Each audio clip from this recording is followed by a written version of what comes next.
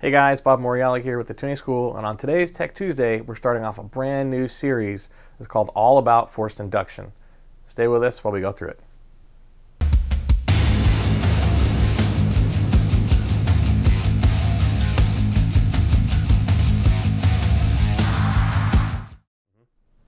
All right, welcome back. In this series, we're going to be discussing everything about forced induction, starting with the overview of what forced induction is, proceeding there from how to pick the right forced induction system for you, and then we're going to get into the details of how to pick the right turbocharger for you and your application, supercharger, intercooler, piping, all those details that most of the time just get glossed right over, and you end up with the result of something you're not quite happy with.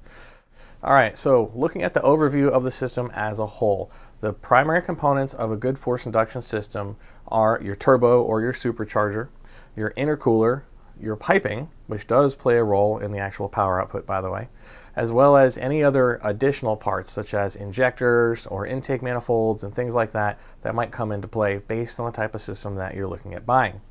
So our goal here now is to go ahead and pick the right system for you based on the differences of these systems. I know that sounds kind of crazy, but you kind of look at these systems independently of one another, and then you can judge which system is right for me. So the first system we're going to talk about would be the positive displacement type blowers. People call them roots blowers. These are the types that sit on the intake manifold where it used to be. They take the place of the intake manifold typically. And so what will happen from there is, as the air is drawn in, it's compressed and shot straight down into the engine, typically through an intercooler, which is also typically water to air. So that's the first type of system. It's usually used on the lower horsepower cars. Not that it can't be used on a full race version, because we've seen plenty of really fast cars that way too. The next type of supercharger that you'll find would be centrifugal. Centrifugals are basically belt-driven turbochargers. They look like a snail on the front of the motor. Those are typically used in a little higher horsepower applications and more of the track type cars. And then the last type of forced induction would be your turbochargers, singles and twins.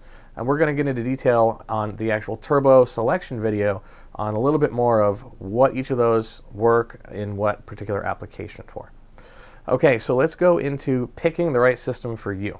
Okay, so we have a couple of ways of going about this. And we're going to pick a very simple approach, which is how much horsepower are you looking for at the wheels and what are you using the car for? Okay, so those are the two basic criteria that we would recommend you use when you start trying to pick the right system. Okay, so starting with our 300 horsepower at the wheel cars. If you're looking to make 300 at the wheels with forced induction, you might consider changing your platform, because that's kind of a bad goal. Unless you got some kind of new hoverboard or something goofy and you're just trying to build the world's best hoverboard. I don't know, whatever. I'm just messing around. But we're going to start with 400 at the wheels as our first mark, okay? So we have two types of dynos that you typically find, load bearing, non-load bearing. For this example, we're going to use the Mustang dyno and the dynojet in our analogies, okay? So let's say you want to make 400 horsepower to the wheels on a Mustang dyno or 450 to the wheels on a dynojet, okay? If you're at that mark and that's your goal, that's what we would call a good performance mark for a good street car. A daily driver, a car that you can be happy with, that takes pump gas, gets you to work and back, not a whole lot of track duty. It's a nice, quick, fun car to have, okay? So that type of car, we have found most of the people opt for a roots or positive displacement type blower. And the reason being, the power production on that is immediate. So as soon as you go to full throttle, you get all the boost it can make, and then it holds it, and then it kind of drifts off on the top end. So that's the stoplight to stoplight kind of combo. It's real fun to drive. It doesn't make the most horsepower in the world, but it's a lot of fun, and that's most of your cars that make 400 to 450 at the wheels on a Mustang or a dynojet. Now, we do see guys doing the same thing with turbos and the same thing with centrifugals, but I'm just saying in general, if your mark is 400 to 450, you can go buy yourself an off-the-shelf kit, bolt it on the weekend, and maybe with some light exhaust modifications, you'll be right at that point power-wise. You'll have a great daily driver on pump gas. And that's also typically 6 to 8 pounds of boost. That's all you need. The engine lives a long time, and you have a great daily driver type combo. The next mark that we're going to talk about is going to be the 500 to 575 at the wheels. So 500 on a Mustang dyno, 575 on a dynojet, okay? That type of combination is usually somebody with a real serious positive displacement blower, lots of pulley changes and things to spin it up. It does make a lot more heat, so it's not quite as friendly as a daily driver we talked about before. But usually you find guys will either do that or go with a centrifugal blower. A centrifugal is a much more efficient way of making power just because of the design of the system. And that's not a hard, fast rule. It's just what we see in general and what our customers, our performance shops, are showing us is going on in the market. So you can use a centrifugal blower to make that kind of power. Now, this is the type of car that can still be daily driven. However, it's probably a little more serious track time. So the guy's trying to run 10s with the car, for example. That's the type of car that you would see with centrifugal. And they would typically run between 8 and 10 pounds of boost. Now, you can have the exact same kind of combo with a turbo.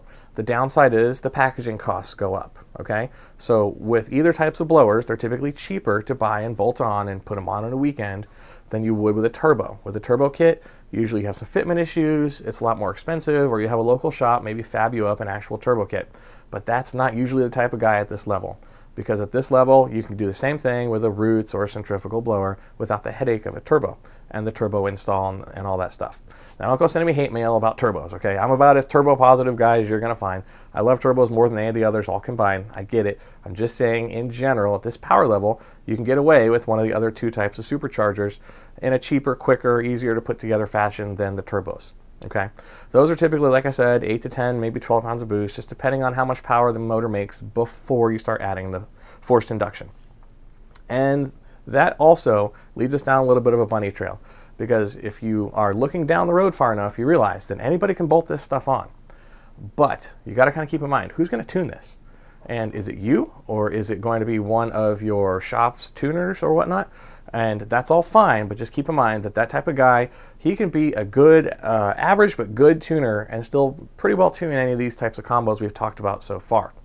But when you make the next step, okay, you go away from our average good tuner, who maybe has taken one of our level 1 courses or beginners or intermediate courses, to the advanced courses, which is going to be the crazier cars, which are making 600, 700 at the wheels. That kind of makes you pause for a minute and go, okay, I need to make sure that at the end of the day, when I've got this all built, I can count on a tuner who's done this before, because I don't want to spend tens of thousands of dollars building this car and ending up with a bunch of parts on the floor. Okay, so that is the type of customer that has got somebody in mind that can tune a car at this level we're talking about, which is 600, 700, 800 at the wheels to make a car go really fast. Now, also not a normal daily driver at this point. Can it be daily driven? Yes, and that's going to be internet debates for decades, I'm sure. But you're making that much power at the wheels, it's just not as friendly and as fun to drive as they normally are at 400 or 450.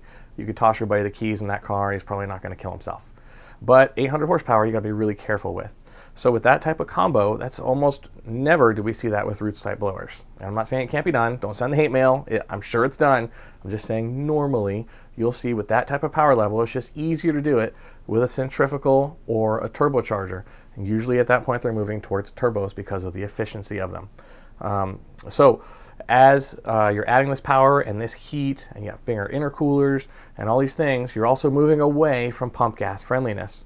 You can do a pump gas friendly build, but you usually need something like meth injection, and or you can use E85 or race gas, those types of things with this power level of a combo. All right, so if you are building a car that you're making 600, 700, 800 at the wheels, you have a much more serious build going, you have probably got a centrifugal or maybe a really big Roots or a turbo or two. That's the type of combo that really needs someone that's been through an advanced training. Maybe they've been through one of our advanced learner home courses or one of our live seminars, or they've been certified by the tuning school. So we just recommend that you keep in mind the end result. Yes, you want to make great power, but you want to make great, safe power. You're not going to get that with some guy who's experimenting with your car the first time around.